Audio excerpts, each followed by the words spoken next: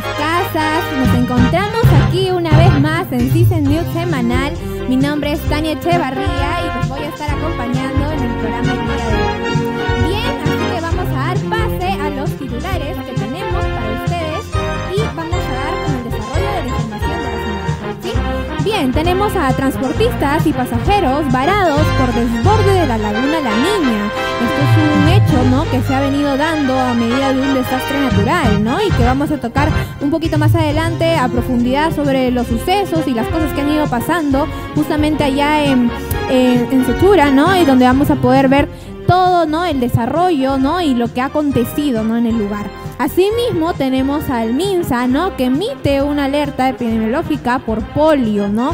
Esto ya se ha venido presentando allá en Loreto y vamos a ver más adelante justamente todo cómo se ha venido dando y cuáles son las causas y cómo tenemos que prevenir también esta enfermedad. Asimismo tenemos, ¿no?, que están hallando ya como parte de una modificación genética en perros que estuvieron en Chernóbil, ¿no?, justamente, ¿no?, sobre esta modificación del ADN que se ha presentado, ¿no? Entonces vamos a tocar esta parte, ¿no?, del bloque internacional también más adelante, donde ustedes van a poder tener un poco de conocimiento. Asimismo tenemos una noticia espectacular para ustedes el día de hoy, y es que hay una inauguración de la exposición Más Allá de la Vida, que es una galería que se encuentra allá en Plaza San Martín, donde van a poder ustedes ingresar totalmente gratis. Eso lo vamos a ver más adelante en una nota. Y bien, asimismo tenemos para ustedes, ¿no?, sobre el bloque y el sector educativo, que no lo olvidamos, para que sea parte de su formación de ustedes, tenemos al retiro de AFP y al bono pescador. Esto lo vamos a ver más adelante a profundidad para que ustedes puedan conocer toda la información necesaria y puedan hacer sus respectivas gestiones correspondientes. Bien, entonces agradecemos, ¿no?, al Instituto Sise y a la Escuela de Diseño y Comunicaciones por brindarnos sus locaciones, y también quiero recordarles que somos un instituto, ¿no?, licenciado por Minedu, y gracias a la Escuela de Diseño y Comunicaciones tenemos todas estas ventajas de poder desarrollarnos y poder capacitarnos, ¿no?, respecto a todas nuestras experiencias formativas educativas que nos están brindando el día de hoy. Bien, con esto voy a dar un corte comercial súper breve y regresamos ya.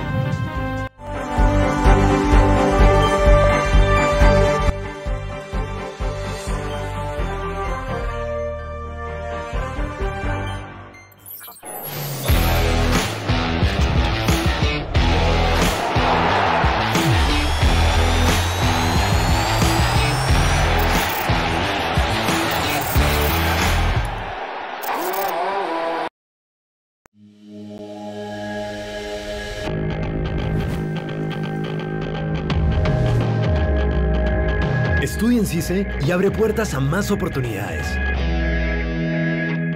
Ven y sé uno de los profesionales mejor pagados del país. Aprende con una metodología vivencial desde el primer día. Y poténciate con nuestros convenios de continuidad universitaria.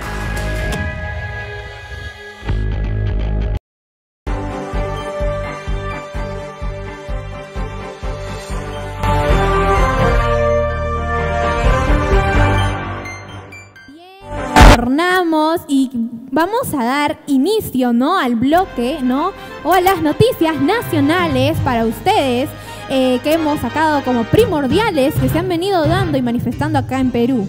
Bien, entonces tenemos a transportistas y pasajeros varados, ¿no?, tras el desborde de la laguna La Niña, que fue justamente dado y destruido, ¿no?, por la carretera Bayóvar, ¿no? Entonces ahí vamos a ver justamente en pantallas cómo es que justamente un tráiler, ¿no?, que está transitando por el medio, ¿no?, de toda la pista, es totalmente llevado ya por el mar. Y cómo se da este suceso, ¿no?, esta situación.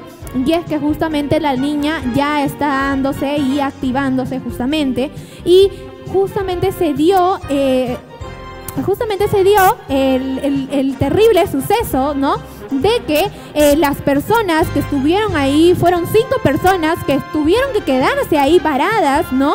Y de por medio, ¿no?, justamente se dio de que las personas al momento de estar ahí en el lugar, ¿no? Porque el suceso sucedió justamente en Chiclayo, en la provincia de Sechura, ¿no? Al estar paradas ahí, ¿no? La Policía Nacional optó por dar justamente ya solución a este problema que se vino presentando, y es que justamente la Policía Nacional del Perú, ¿no? Justamente brindó todo su apoyo para que se pueda dar a cargo, ¿no? Y rescatar a estas personas que estaban al otro lado, ¿no? Y es un terrible suceso, la verdad, porque muy aparte de que ya la activación de la Laguna La Niña se haya desatado, ¿no? También tenemos que, o sea, el mar se va a ver contaminado y afectado por este tráiler, como lo podemos ver en imágenes, ¿no? Justamente, ¿no? De que el tráiler justamente ya es movido totalmente por el mar, ¿no? Entonces tenemos esta afectación, ¿no? De este desastre natural, porque es algo natural, obviamente, ¿no? Que ha afectado justamente a 10 kilómetros de la pista, ¿no? Y que se llevó el agua, justamente. Entonces esto ya es justamente un suceso parte de la naturaleza, obviamente, pero tenemos justamente que tomar precauciones, ya que se ha restringido totalmente el tránsito, ¿no? En esa parte, y ya no se está permitiendo la transitación de algún vehículo, ni de cargas, ni nada, ¿no? Entonces, también el MINDEF, ¿no? Indicó de que hay un helicóptero justamente sobrevolando la zona de afectación para la evaluación, ¿no? En caso siga activándose o siga la laguna aumentando en su caudal, ¿no? Entonces tenemos este suceso, ¿no? Que está marcando justamente ya parte allá en Chiclayo, ¿no? Un terrible justamente bloqueo del tránsito, de la carretera, de la zona que está ahí viéndose afectada. Bien, entonces ahora quiero ir con una nota que nos ha presentado justamente el MINSA ahora último, y es que se ha emitido una alerta epidemiológica que es la poliomielitis, ¿no? Y justamente esto lo vamos a ver en un video para que ustedes puedan tener todo el conocimiento acerca de este caso que se está dando allá en Loreto. Vamos con la nota. Los niños, perjudicando su sistema nervioso y puede causar parálisis en algunos casos. Esta enfermedad es causada por el virus de la poliomielitis y se transmite principalmente a través del contacto directo con las heces de una persona infectada o a través de alimentos y agua contaminados. Se sabe que la polio llegó anteriormente al Perú. En ese entonces, cuando el país experimentó brotes de polio, la enfermedad pudo ser erradicada gracias a las campañas de vacunación y las medidas de control de enfermedades infecciosas. A continuación, les mencionamos algunos de los síntomas iniciales y más comunes que pueden experimentar una persona contagiada con polio. Se presenta fiebre, dolor de cabeza, dolor de garganta y náuseas, pero en casos más graves, la enfermedad puede causar parálisis en las piernas y en casos raros puede afectar los músculos respiratorios y causar la muerte. Es importante tener en cuenta que para prevenir el contagio de la polio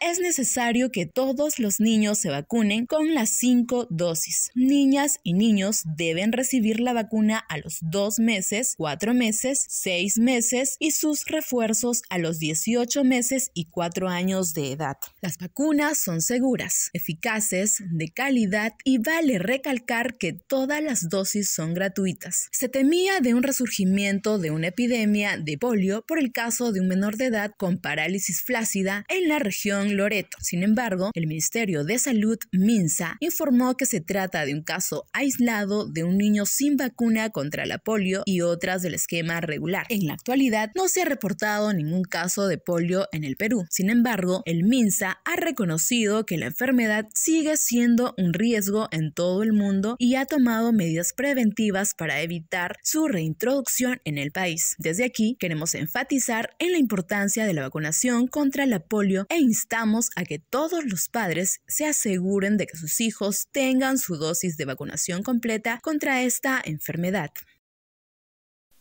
Entonces, qué terrible, ¿no? Justamente lo que ahora ya nos acaba de alertar el MINSA, y es que justamente el caso se vio en Loreto con un afectado que fue un bebé, ¿no? Recién nacido, ¿no? Tiene creo que 1 año, si no me equivoco, pero justamente no se veía esto desde ya 1991, ya tenemos casi 32 años sin un caso, ¿no? de polio justamente, y es que ahora se está dando ya en Loreto y justamente tenemos que tomar todas las prevenciones del caso, vacunarnos, ¿no? No esperar a que justamente la enfermedad se presente, sino tomar ya una prevención, ¿no? Anticipada justamente para que nosotros podamos, mediante esto, ¿no? Evitar cualquier enfermedad en nosotros mismos, porque la salud la vas a cuidar tú mismo. Tú quieres estar bien, tienes que cuidar tu salud, tienes que estar al tanto de las vacunas, de también no solamente de la polio que nos ha alertado el MINSA, sino también del COVID, ¿no? Que se ha presentado. Si hay personas que de repente aún no se han vacunado, por favor, vayan a algún establecimiento de salud para que puedan efectuar, ¿no? Justamente sus vacunas y estar al día en esto y no presentar de repente alguna enfermedad, ¿no? Que vaya de repente a ir en contra de ustedes. Y bien, ahora vamos con una noticia, y es que justamente tenemos a un joven estudiante llamado Rivaldo Durán Aquino, que es seleccionado para participar en misión latinoamericana de investigación análoga en Marte.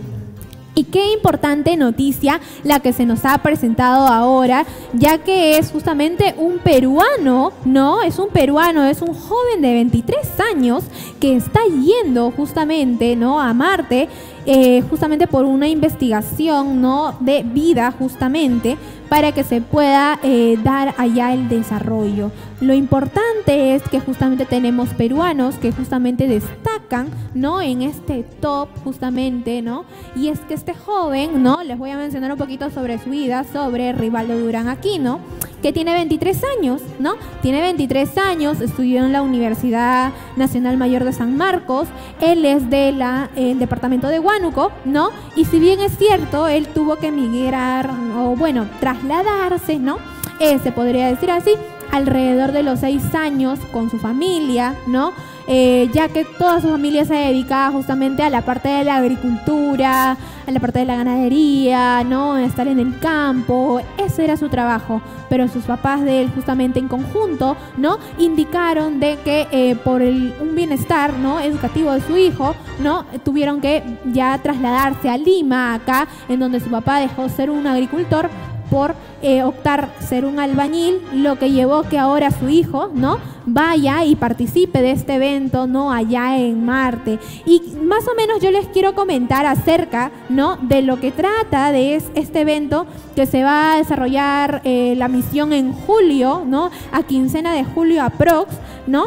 Y es que justamente Rivaldo tiene una alta trayectoria, ¿no? Como miembro de equipo que promueven el desarrollo, ¿no? De ciencias aeroespaciales en el país, ¿no? Él ya ha ido dando una trayectoria. Él nos relata un poco en una entrevista que dio para un medio de comunicación externo, de que él justamente quería estudiar al inicio arquitectura, ¿no? A medida de que su papá pudiera pagarle justamente la carrera, pero sin embargo este joven postuló a la Universidad Nacional Mayor de San Marcos, en donde ingresó, ¿no? Y justamente dio con la carrera de ingeniería. Y es que justamente la misión que ahora está siendo partícipe allá en Marte, donde va a darse, ¿no? En julio justamente, trata más o menos de que el ser humano, ¿no? Planea llegar a Marte en 2030 o a mediados de 2040, ¿no? Es una prueba que nos han brindado justamente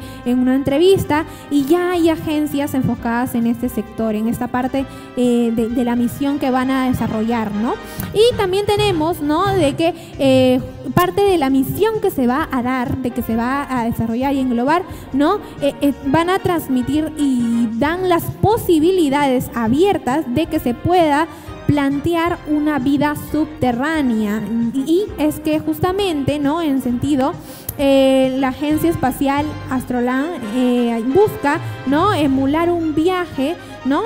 Justamente para que en Marte puedan dar, ¿no? Y conocer si es que hay una cueva justamente, ¿no? Subterránea, lo natural, donde puedan justamente ellos subsistir, ¿no? Y en base a esto trata justamente la misión que se va a presentar, ¿no? Entonces es un gran logro, la verdad, lo que ha conseguido este joven a sus 23 años de edad, ¿no? Y que justamente el Perú lo deje en alto. Eso es ya un top, de verdad se podría decir así, porque van a ir en conjunto con otras personas de otros países, pero él como peruano no siempre deja la valla en alto. Y bien, quiero dar pase ahora a un corte comercial súper corto para justamente retornar con el siguiente bloque y pueda seguir comentándoles acerca de las noticias que tenemos para ustedes el día de hoy. Ya regresamos.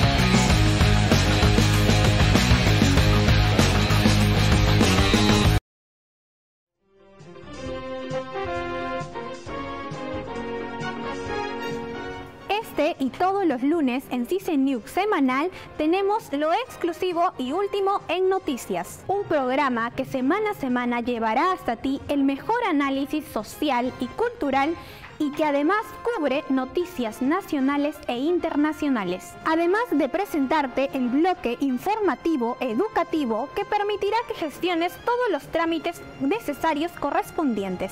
Yo soy Tania Echevarría y nos vemos todos los lunes a las 5 de la tarde en tu canal de Sise TV.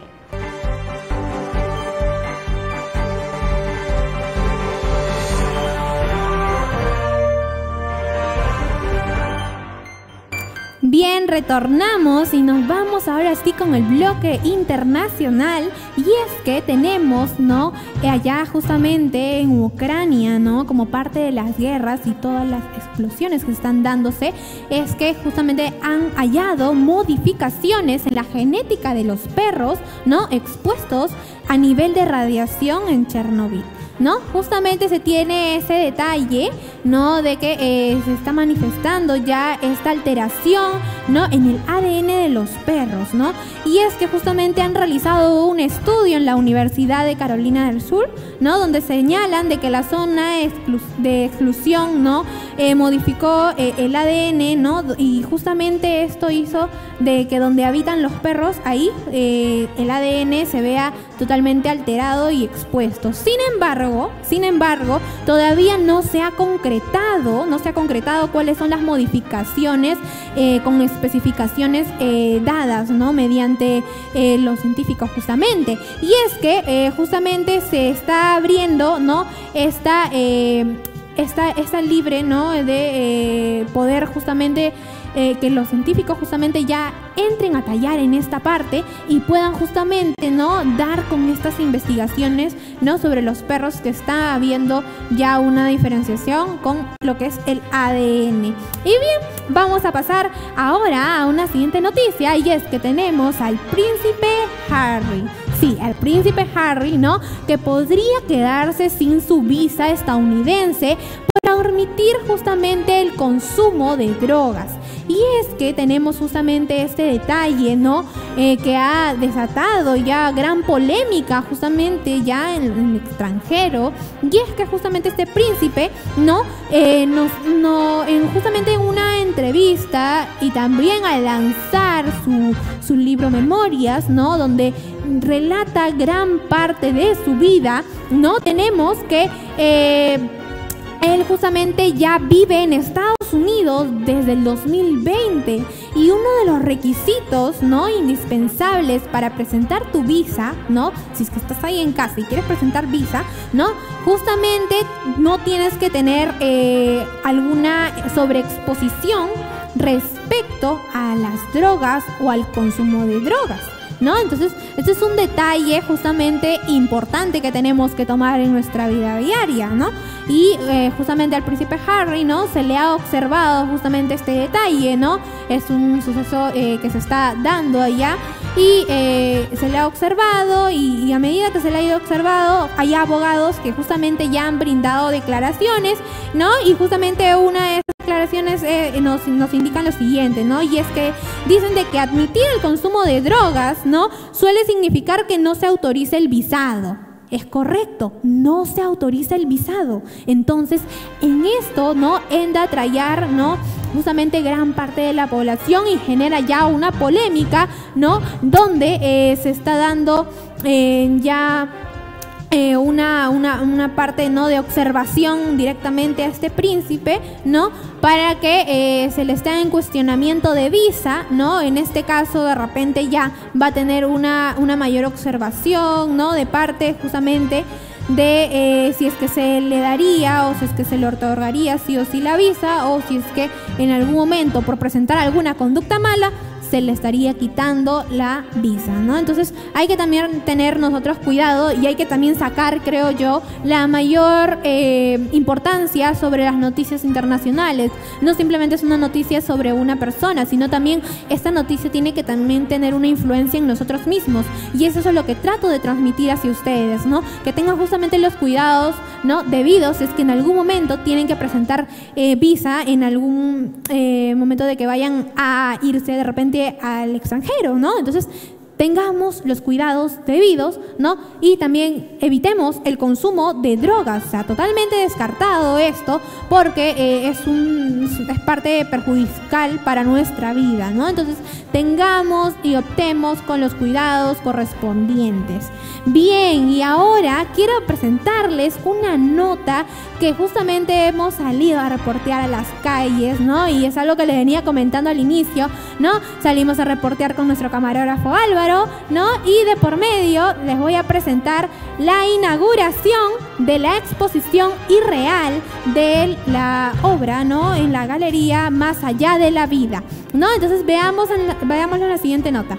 Medio de la Plaza San Martín, y vamos a hacer un recorrido por una galería en donde van a ver muchas obras de arte, van a ver fotografías y de repente vamos a encontrarnos con algunos autores, así que quiero que sigan este recorrido en estos momentos. Síganme.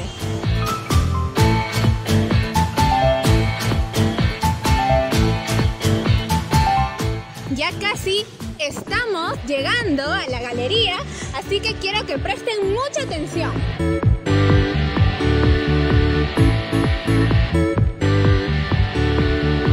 Bien, chicos, hemos llegado a la galería, acá como lo pueden ver. A ver, enfócame allá, por favor. Ahí como lo pueden ver, hemos llegado ya a la galería. Ahora síganme para hacer el recorrido adentro.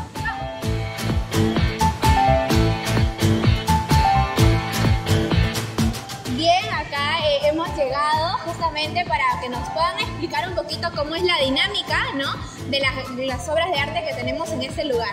¿Me pueden comentar un poquito, por favor, cómo se llama y cuál es la dinámica que tienen acá sobre la exposición de arte? Bueno, mi nombre es Martín Yepes, soy gestor cultural de la galería Martín Yepes. Tenemos más o menos 3 años desde que abrimos, hemos abierto las puertas a la cultura. Nosotros somos precursores del movimiento contemporáneo artístico de la Plaza San Martín, y abrimos la puerta a los artistas emergentes y consagrados. Entonces, gracias a Dios hemos tenido un gran éxito desde que abrimos, porque las galerías se las entregamos a los artistas gratis, nuestro ingreso también es libre, entonces hacemos una dinámica importante en la gestión cultural del centro de Lima.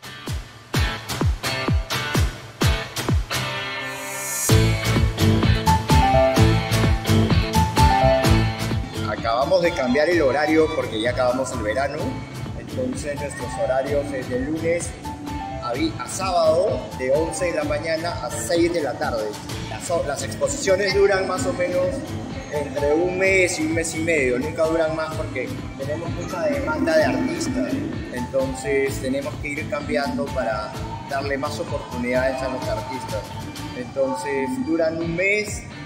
Los proyectos pueden ser entregados al correo galeria@gmail y nosotros los evaluamos y luego te damos una carta de confirmación para que puedas exponer. Tenemos una sala principal en el primer piso que consta de 5 espacios y de una tienda cultural. Si quieren, los llevo para que vean. Sí.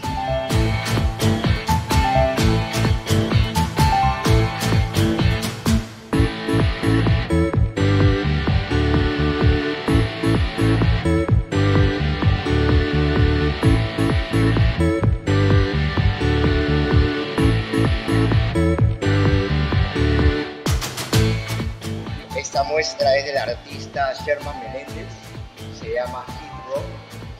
Sherman Meléndez es un artista egresado de Bellas Artes que tiene mucho talento. Él ha sido premiado muchas veces por su destreza para pintar. Él es un gran paisajista. Mucha gente lo conoce por su estilo de obra, pero yo le sugerí que hiciera algo nuevo para su muestra individual en la galería. Entonces él accedió y como él tiene también un gusto musical marcado por el rock and roll, accedió a retratar a sus artistas favoritos. Entonces esta muestra es un homenaje a las grandes estrellas del rock clásico. Wow.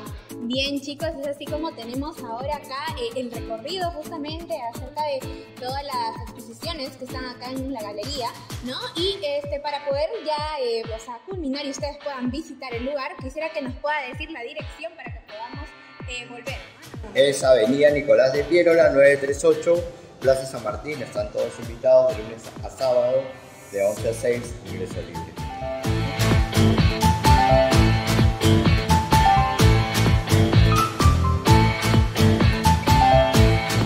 Chicos, entonces ya saben de que acá pueden venir y ver las exposiciones, ¿no? Tienen un tiempo de duración de un mes más o menos y justamente pueden venir acompañados de algún familiar o de algunos amigos. Así que nos vemos en el estudio. ¡Chao, chao!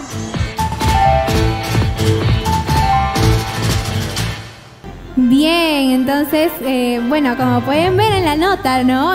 Justamente esta galería, ¿no? Con la exposición abierta que tienen de las obras, ¿no? De las pinturas, justamente, ¿no? Tienen un tiempo de duración de un mes y pueden ir totalmente gratis. El recorrido, el lugar, el ambiente es súper ameno, es súper tranquilo y justamente pueden ir acompañados de personas, ¿no? Y también no solamente es un primer piso o un segundo piso, también tenemos un cuarto piso, ¿no? Donde van a poder ver ya en conjunto con más personas, ¿no? Las exposiciones de fotografías también que se van a presentar en el lugar. Bien, entonces ahora quiero dar pase a una noticia y es que esto es algo que enriquece justamente al Perú. Ok, bien, vamos a comentarles acerca de las obras bibliográficas de María Guiz, ¿no? Ya que son y se han venido presentando como patrimonio cultural de la nación, ¿no? Entonces quiero justamente comentarles que hay cerca de 24 unidades bibliográficas que están perteneciendo justamente a la producción intelectual de María, ¿no? Y es que justamente esto ha sido dado y formado como patrimonio cultural, ¿no? Y quiero a ustedes que también tengan un poco de conocimiento sobre quién es esta persona, ¿no? ¿Quién es María? Porque hay tantas Marías, pero justamente esta persona, ¿no? Es una escritora, difusora cultural y periodista peruana. Y entonces es importante también que nosotros como estudiantes, ¿no? De Sise o también estudiantes de repente de algún otro instituto, si nos estás viendo por este medio, justamente puedas saber de que esta persona, ¿no? María Guiz, justamente es un personaje célebre ya que justamente está dando la talla como patrimonio, ¿no?, cultural, presentando sus 24 unidades bibliográficas. Bien, aparte de ello, justamente este personaje incursionó en la poesía, cuento infantil y cinematografía, ¿no? También presentó unos cuantos ensayos, así como lo podemos ver en pantallas, ¿no?, justamente. Y su amplia producción, ¿no?, que justamente está relacionada, ¿no?, a la reflexión de ideales de la modernidad, ¿no?, de la época justamente en la que ella estuvo presente en ese momento, ¿no? Y es que ahora justamente sus obras bibliográficas corresponde ya a la Biblioteca Nacional del Perú, quien tiene que velar por la protección, ¿no?, la difusión y la conservación de este personaje justamente, ¿no?, y sobre las obras que ella ha presentado. Y bien, con esto quiero dar pase a un breve corte comercial y vamos a retornar con algunas notas más que tenemos para ustedes. Ya regresamos.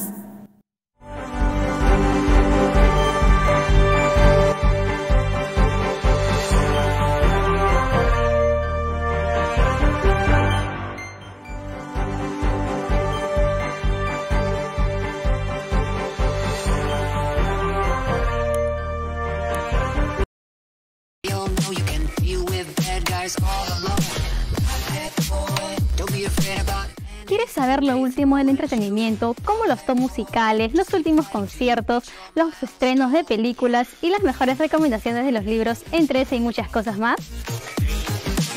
Yo soy Melanie y yo Lisa, y acompáñanos todos los lunes a partir de las 4 de la tarde por el canal Sise TV, aquí en tu programa favorito, Danza Juvenil.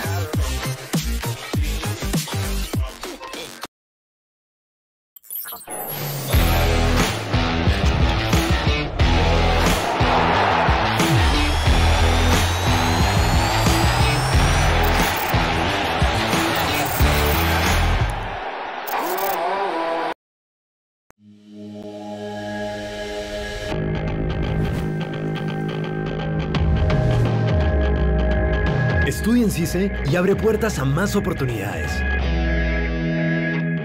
Ven y sé uno de los profesionales mejor pagados del país. Aprende con una metodología vivencial desde el primer día. Y poténciate con nuestros convenios de continuidad universitaria.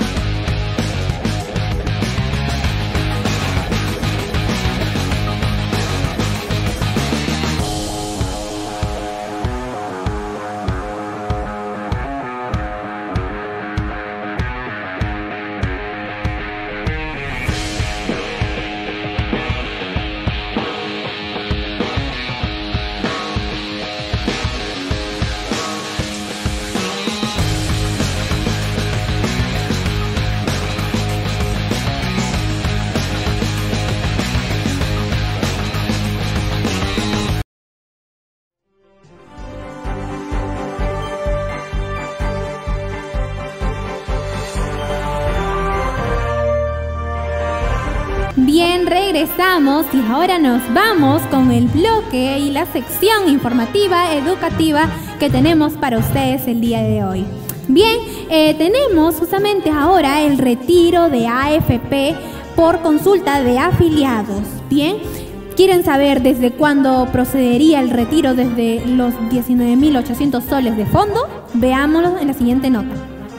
El documento presentado en el Congreso, los afiliados podrán solicitar su retiro de forma virtual y presencial dentro de los 90 días calendarios desde que la ley se ponga en vigencia. El primer desembolso de hasta un UIT 4.950 soles, se dará en un plazo máximo de 30 días calendario. El segundo monto solicitado, hasta 2 UIT, 9.900 soles, en un plazo máximo de 30 días calendario. La propuesta de liberar hasta el 70% de los fondos de cada afiliado a las AFP se basa en que la economía a la fecha presenta signos de contracción, es decir, que el incremento de la inflación por encima de 8.5%, que se traduce en un incremento de precios de alimentos, bienes y servicios, haciendo fuerte la necesidad de contar con recursos económicos que permitan a la población afrontar el aumento de precios, señala el documento en la exposición de motivos. La ley establece que debido al incremento de los alimentos, se permite el retiro del fondo de pensiones de hasta el 70%, es decir, con montos de hasta 19.800 soles. El cronograma de pago, según se lee en el documento, sería aprobado luego de los 15 días de su promulgación. Hasta el momento se calcula que más de 8 millones de peruanos podrían verse beneficiados con la aprobación de un nuevo retiro de las AFP. Cabe resaltar que este proyecto de ley aún se encuentra en la Comisión de Economía del Congreso a la espera de ser aprobado y que tenga la luz verde para pasar el Pleno. Como se sabe, el proyecto de ley que propone el nuevo retiro de la AFP aún se encuentra en la Comisión de Economía del Congreso, por lo que hay que esperar que sea aprobada y tenga luz verde para ser debatida en el Pleno. Pese a que la congresista Digna Calle planteara su debate antes del viernes 17 de febrero, esto no ocurrió y se acabó la legislatura. El ministro de Economía, Alex Contreras, se pronunció sobre la propuesta del nuevo retiro de la AFP y se mostró en desacuerdo porque va a tener costos en el largo plazo, afectará a la reforma. Se entendía el retiro en un contexto de pandemia cuando la gente no podía trabajar. Este es un contexto diferente. Mientras más retiros haya, el tamaño de fondos de pensiones va a continuar decreciendo. Eso va a tener costos en el largo plazo, afectará a la reforma. Que se posterguen esta decisión, que tengamos esta reforma del sistema de pensiones y trabajemos en políticas estructurales que sí ayuda al bienestar del ciudadano, señaló.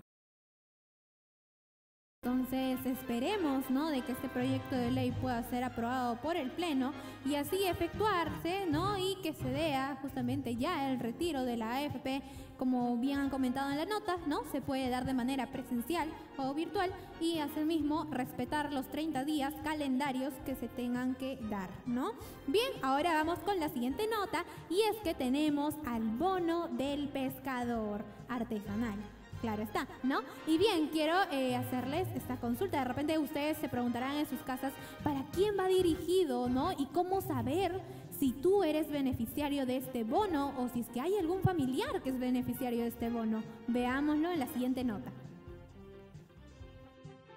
Bono del pescador artesanal. ¿Para quiénes va dirigido y cómo saber si eres beneficiario? De acuerdo con el decreto de urgencia 004-2023, más de 36.000 pescadores serán beneficiados con el bono del pescador artesanal, que es por el monto de 500 soles que le corresponderá a cada pescador beneficiado. Este bono lo ha emitido el Ministerio de Producción en el marco de la reactivación económica llamado Compunche Perú y tiene el objetivo de contribuir con las afectaciones que han tenido en la economía familiar y sobre todo este sector que hace mucho tiempo está siendo muy afectado por una menor extracción pesquera, producto de las lluvias. Tanto así que muchos pescadores están vendiendo sus propias lanchas para poder subsistir. Para esta subvención económica se ha destinado 18.8 millones de soles y el bono artesanal será una entrega única y extraordinaria para cada pescador beneficiado. El bono es exclusivamente para los pescadores con permiso de pesca de todos los ámbitos, ya sea marino y otras zonas como las andinas y de la Amazonía en donde estén inscritos. Esta información fue dada por los gobiernos regionales a través de las direcciones regionales de producción y de la Dirección General de Capitanías y Guardacostas de la Marina de Guerra del Perú. Los pescadores artesanales beneficiados, según el padrón entregado por el Ministerio de la Producción, tienen que haber tenido las siguientes condiciones: dedicarse formalmente a la actividad pesquero artesanal, tener su carné de pescador, estar en el padrón de de pescadores artesanales y no ser beneficiario de otros programas sociales. Para saber si han sido beneficiados, tienen que ingresar a la página web www.bonopescadoraartesanal.produce.gov.p y ahí ingresa su DNI y sabrá si ha sido beneficiado, pues le saldrá un mensaje si le corresponde el bono del pescador artesanal. Luego de esto se tendrá que acercar al Banco de la Nación, solo presentando su DNI. No le cobrarán ninguna comisión. Este bono solo se podrá cobrar hasta el 30 de abril. Hasta el momento, más del 60% de pescadores artesanales, que viene a ser alrededor de 19.000 personas, han cobrado el bono de 500 soles. Según el ministro de la Producción, Pérez Reyes, indicó que Lima Provincia, Piura, Arequipa e Ica son las zonas del país con mayor número de pescadores artesanales que han realizado el cobro de este bono. Bien, entonces ya saben, ¿no? Compartan, difundan esta noticia, ya nos queda poco tiempo y es que justamente tenemos hasta el 30 de abril para poder justamente hacer el retiro, ¿no? En el Banco de la Nación, presentando nuestro DNI, ¿no? En conjunto y con eso ser aceptado, ¿no? Y tener este bono que se está dando justamente para los pescadores que se vieron afectados en algún momento, ¿no? Y que ahora están lamentablemente teniendo que vender, ¿no? Los botes, sus lanchas, ¿no? Todo esto que está afectando justamente su trabajo, ¿no? Entonces, por favor, difundan, compartan esta nota y también revisemos a detalle el link justamente, ¿no? Que aparece en la nota para que ustedes puedan compartírselo, ¿no? De repente a algún familiar, a alguien que de repente viva en provincia, ¿no? Para que en conjunto puedan participar de este bono. Y bien, hemos llegado ya a la parte final, ¿no? Del programa y no me quiero ir, ¿no? Sin primero recordarles, ¿no? De que se suscriban al canal de Sise TV. Asimismo, denle like para que podamos seguir sintonizándolos a ustedes y también podamos seguir encontrándonos, ¿no? En una próxima nota o programa que podamos presentarles a ustedes. Y bien, asimismo quiero agradecer al Instituto Sise, ¿no? Licenciada por la Minedu, ¿no? Que en conjunto, ¿no? Nos da y nos permite a nosotros como estudiantes poder estar acá presentes y desarrollarnos justamente como profesionales, ¿no? Realizar nuestras prácticas y en conjunto también agradecer a la Escuela de Diseño y Comunicaciones que nos permite, ¿no? Dar estas capacitaciones también que también nosotros tenemos constantemente para justamente poder proyectarnos, ¿no? Hacia un futuro. Bien, eso ha sido todo por el día de hoy. Nos vemos hasta una próxima. Chao, chao.